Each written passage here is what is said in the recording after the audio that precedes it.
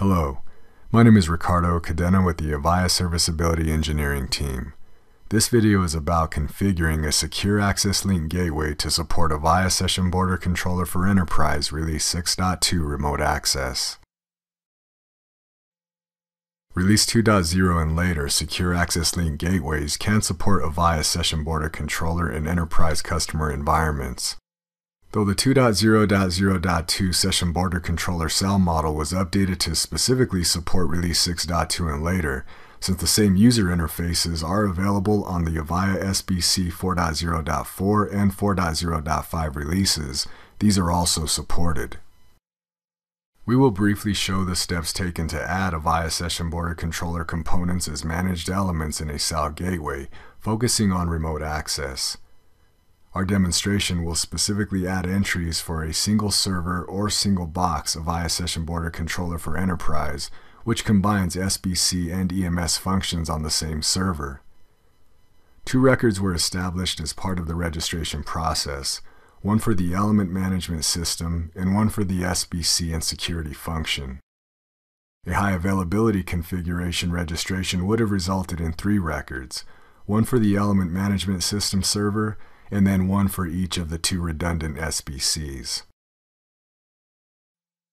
It is assumed that a connection to the SAL Gateway has already been established. This could be from the customer network or via a SAL concentrator remote server. This must be performed using secure HTTP and over port 7443.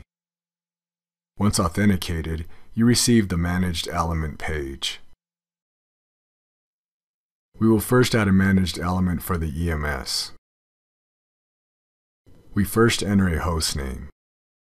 In our example, we begin the host name with ASBCE and then follow it with a 2-digit number identifying the Avaya SBC instance in our environment.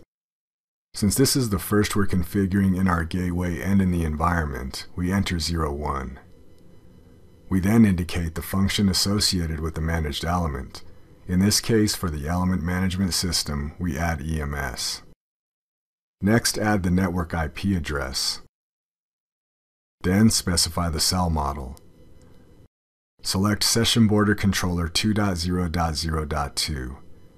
Anything earlier than 2.0.0.2 will not support Avaya Session Border Controller for Enterprise. After selecting the SAL model, the product field appears. The default entry is the only option.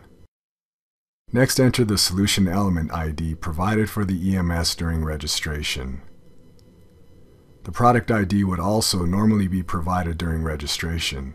Since alarming is not supported as of Release 6.2, we were not provided with one. Leave the default value. To enable remote access, check the Provide Remote Access to this device checkbox. Again, since alarming is not supported, you may uncheck the Transport Alarms from this device checkbox. The Inventory checkbox and field may be left at default.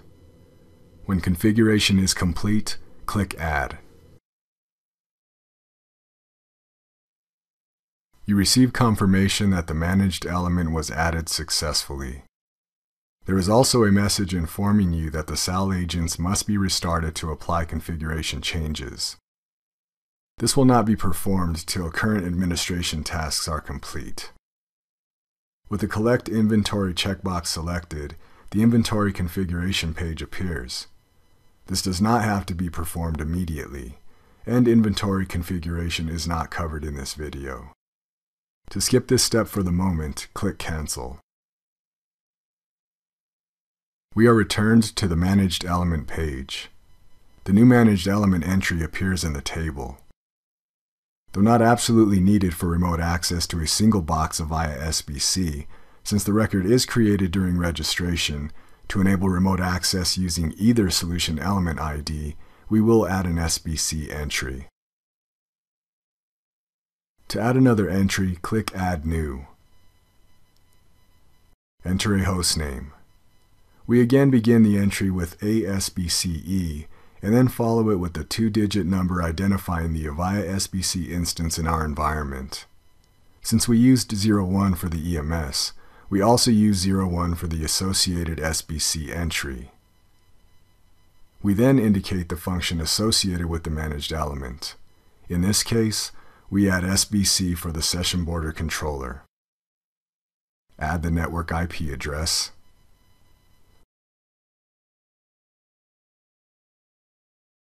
Select the Session Border Controller 2.0.0.2 SAL model.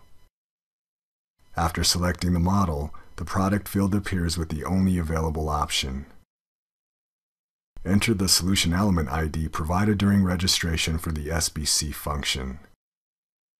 Since alarming is not supported as of Release 6.2, leave the default product ID value. Check the Provide Remote Access to this device checkbox. You may uncheck the Transport Alarms from this device checkbox. The Inventory checkbox and field may be left at default. When configuration is complete, click Add. Confirmation that the managed element was added successfully is provided. Since the Collect Inventory checkbox was selected, the inventory configuration page appears.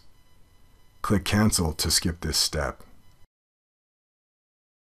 The Managed Elements link may also be clicked in order to confirm the current list of configured devices. If the 2.0.0.2 version of the Session Border Controller model does not appear in the SAL Model drop-down, the SAL Model distribution preferences may need to be changed.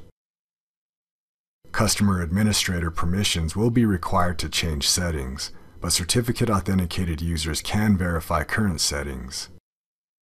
To check the settings, select Advanced from the left menu. Then select the Model Distribution Preferences link. The default settings for Release 2.0 and later SAL Gateways should have the Attempt to Apply Latest Model Immediately checkbox selected. With the Apply Latest Model Schedule checkbox not selected, the current models should be applied frequently. And even when selected, the default settings would have made any models released the day before checking the settings available to managed element configurations. With current administration tasks complete, the SAL Agents should be restarted. Until performed, the message link informing you that the agents must be restarted to apply changes appears at the top of every page. Click the link. The Apply Configuration Changes page appears. Click the Apply button. The alarming and remote access agents will be restarted. When the box appears asking if you are sure that you want to restart the agent, click OK. If the network connection interrupted notice appears, or the connection hangs, click the Reload button, or refresh the browser as instructed by the message, or establish a new connection. When the agents have been completely restarted, you will again be able to access the SAL Gateway.